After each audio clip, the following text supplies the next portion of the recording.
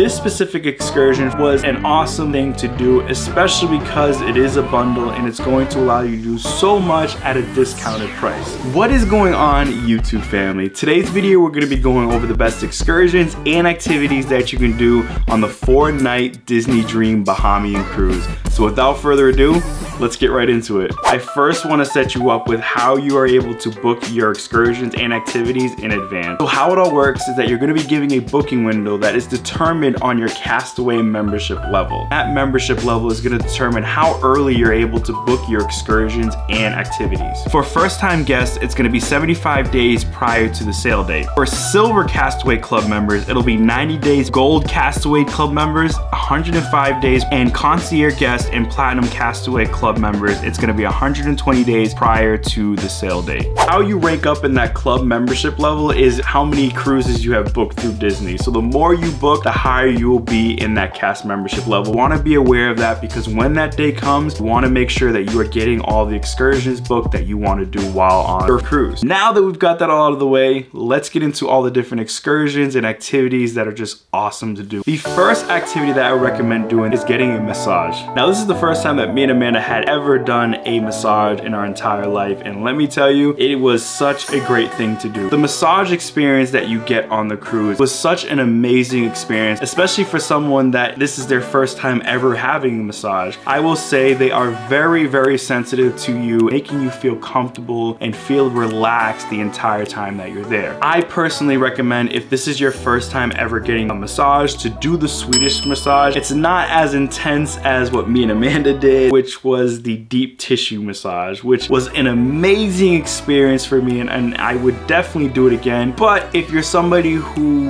really doesn't want to be dig into and really get those knots worked out, it can be kind of uncomfortable. Another thing about the massage that makes it unique is it's not just a massage. They really are taking their time to set things up for you to make sure that you get the best experience. I left that massage session feeling so rejuvenated, feeling ready to tackle anything and everything. It was just an amazing experience. I want a preference, make sure that you book this as soon as you possibly can, because this activity will sell out very fast. Tip number 2 is going to be the beverage tasting activities that you can do on the ship, and in this particular video, it's going to be the Mojito and Caipirinha beverage tasting. I hope I said that right. Please accept my apology if I didn't. What the Mojito and Caipirinha beverage tasting is, it's going to give you an hour to be able to recreate some of the most iconic mojitos and caipirinhas that are out there. On top of that though, they also will throw in some unique ways to recreate those drinks as well. So the overall cost for the beverage tasting is going to be $35 per person, which is not that bad considering that you're going to be able to enjoy 7 drinks, which comes out to being about $5 per drink. And to me, that is not bad at all, especially because they do not skimp out on the alcohol.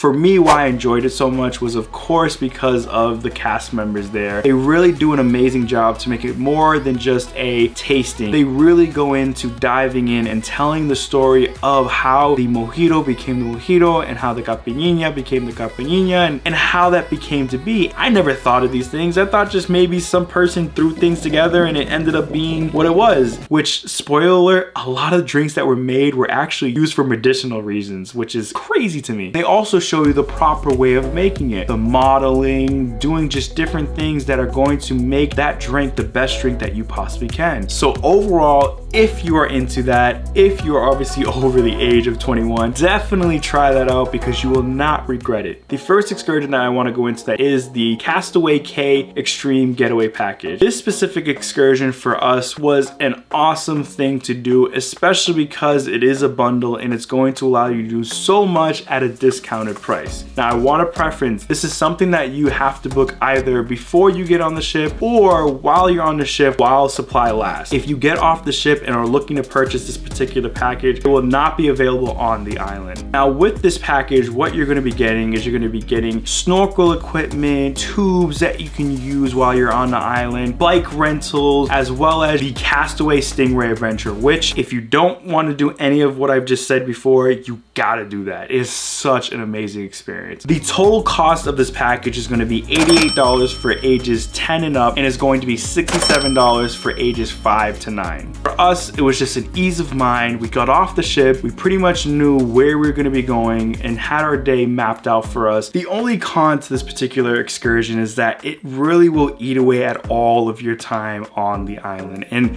for us, we did kind of wish that we were able to just do other things that were free on the island, which I was able to do that, which you did end up seeing when you watched the Disney Cruise vlog. But I felt that it was a little bit rushed because we felt that we had to kind of cram everything in and really had to run around the island to try to get those things done that we wanted to do. And we weren't actually able to do everything in that bundle because we didn't have enough time with everything that we were trying to do. If you were not interested in doing this entire bundle in itself, I would definitely recommend doing Castaway, Ray's Stingray Adventure. Try saying that 3 times fast. Let me tell you guys, that was such an amazing thing for us to do. You get to feed them, you get to swim next to them, and just really get up close with them. I would highly recommend you doing that if you didn't want to do this entire package in itself. The next excursion that I want to go over that is going to be available to you when you're going to the Bahamas is going to be Blackbeard's Revenge Pirate Ship Adventure. Now, what this excursion is it's an hour and a half to 2 hours of you experiencing what it's like to be one of Blackbeard's pirates. It is available to anybody in the family. There's no age restriction, but the prices will change depending upon your age. For ages 10 and up, it'll be $69, and ages 2 to 9 will be $29. This particular excursion was so fun to do. I mean, really, it was so unique in itself, and it really just captivated you and made you feel like you were a pirate. It was full of dancing and action and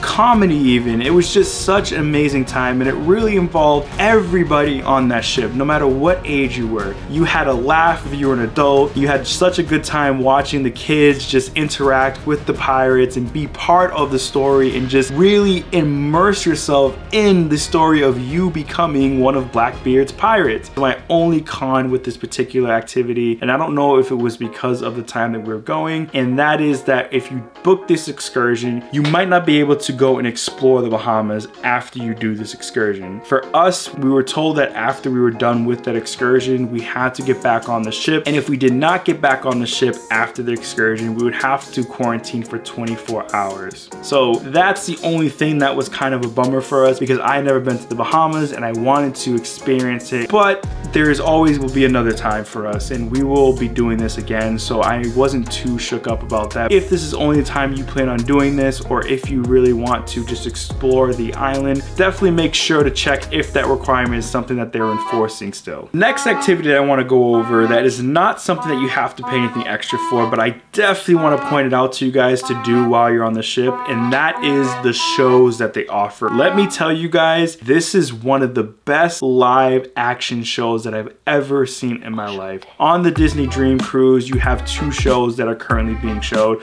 and that is Believe and Beauty and the Beast. For me, Believe is a must do.